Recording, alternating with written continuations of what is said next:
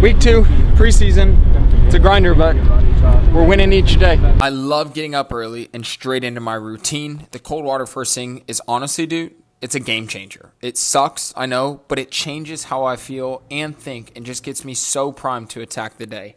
That's me with the early crew. It's the rehab crew. We get in at 8. I'm just doing some core activation for my back. And then we always start the day with a team meeting first thing, 9 a.m. to get it going. From there, we just hit a gym session. Today, we only had one field session in the afternoon, so we smashed the morning session. Some guys got extra fitness. And then in the afternoon, like I said, 2 p.m. field session. I'm so hyped. I don't know, it was a good day. And once field session's over, I recover. So I hit the sauna, came home, cleaned up, and then I prepped dinner, and tonight was a ribeye, which is one of my favorite meals ever. Threw some avocado in there for, greens, I guess.